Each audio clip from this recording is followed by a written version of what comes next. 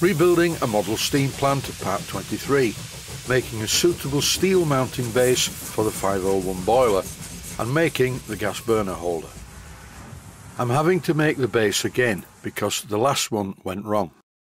I marked out the position for the holes on the original piece of steel plate, and apart from the positions not being ideal, I went ahead and countersunk the holes on the wrong side, so the plate didn't fit the boiler.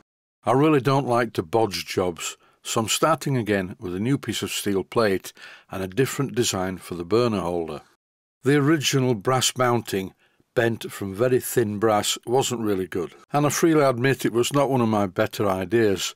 Making the burner holder this way, though, is a far better plan. And even though I'm showing the pieces of brass at each side of the burner, the finished configuration will not be like this.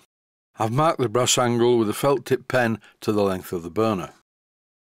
Before I cut this on the bandsaw though, I'm going to make sure that the holes are in the correct position on the new piece of 3mm thick steel plate. The problem with the original base was I did not initially mark the hole positions in the correct place. The mounting feet on a 501 boiler are much smaller than on a 504 boiler, which I'm used to. And because the mounting feet are smaller, the position of the holes is critical. Before I start, I've written the word top on one side of the steel plate. Here you see me starting to mark the positions of the holes. If you look at the shape of the boiler's mounting feet, you'll see that the casting curves very quickly. And previously I just marked the holes too close to the curved part, so it would have been impossible to put a nut on there without filing it flat, and I don't want to do that because it would weaken the mounting feet. This time I'm taking no chances. To mount the position for the mounting holes, I'm going to use a twist drill, which should indicate the correct position for the mounting hole. This is a brand new twist drill set that I bought a while back from RDG Tools, and it really is very good. It's a high-speed steel drill set, and the drill bits are very sharp and very well made. Here you can see the marks left by the twist drill, and I am aware that they are not in exactly the same place relative to each other. That's because the castings that support the boiler are not 100% accurate. What I'm going to do now is make a deeper mark on the points where I want to drill the holes, and for this I've fitted a 1/8 of an inch twist drill into my Proxxon motor tool. And as you can see, these twist drill bits are really sharp. I cannot think of a quicker way to blunt small drill bits than to use them running at high speed and attempting to drill steel. But in this instance, the twist drill cut so easily, I had to be careful not to go all the way through. Before drilling all the way through though, I'm going to double check the positions.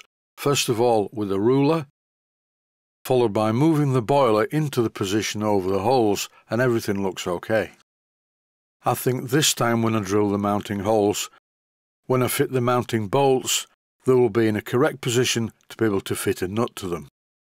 I want to shorten this metal plate slightly, it's just a cosmetic thing.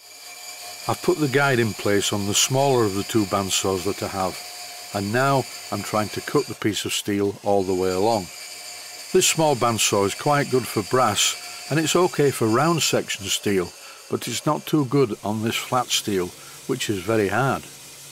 This is a much better idea. I fitted the piece of steel into my bandsaw, and here I'm squirting some lubricant at it. This lubricant in the can is at a very high pressure and it goes everywhere. And really, when I think about it, an ordinary oil can would have been a better idea. I only used the aerosol lubricant because the can was quite close to the bandsaw.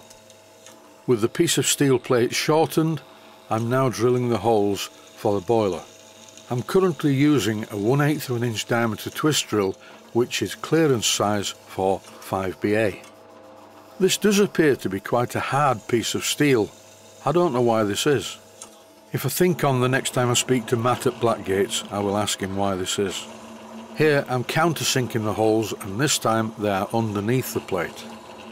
My countersink is not particularly sharp, and as I countersink the holes, it's raising a burr around the edge. This is not a problem though, because once I've finished the drilling operations, I will be using my 4-inch belt sander to roughen up the surface to key for the paint. The next part of the job requires me to cut these pieces of brass angle to the correct length. I've already cut one, and this was the second piece. Now I'm marking out the pieces of brass angle to drill some holes to mount the 2 pieces of angle that will support the burner to the steel plate. I've come up with an idea that I think will work well. I'm going to elevate the brass angle away from the steel plate so that the heat from the burner is not directly conducted to the plate. I'll hold it on 4 bolts. This is a bit of an experiment, and I will show it in detail in the next video. Currently, in the first part of the experiment, I'm drilling the holes tapping size for 5BA. And the tapping size drill is supposed to be 2.65mm, but I don't have one that size, so this is just 2.6mm diameter. For this job I'm using a small 5BA taper tap, and this seems to thread the holes in the brass perfectly. I'm not using any lubricant because brass generally doesn't need it. Then there's the question of, if I was going to use lubricant, what would I use? Machine oil is quite good. I would normally use 3-in-1. But also I could use paraffin, which is the same lubricant you would use for aluminium or aluminum. Some of the greasy tapping fat type of compounds can be counterproductive on certain metals because the thick greasy consistency of the lubricant will hold the chips in place, which could damage the thread as the tap goes through the hole and is then withdrawn. And that is it for this episode. I'll show you how I make this special gas burner mounting in the next one. Stay safe, stay healthy, thanks for watching, and I hope you found it useful. Please take the time to visit my Mainsteam Models website and click on the section of the website that says Video Playlists. And by doing that, you can find other videos that you may like to watch. And by using the playlists, you can actually watch the videos back to back.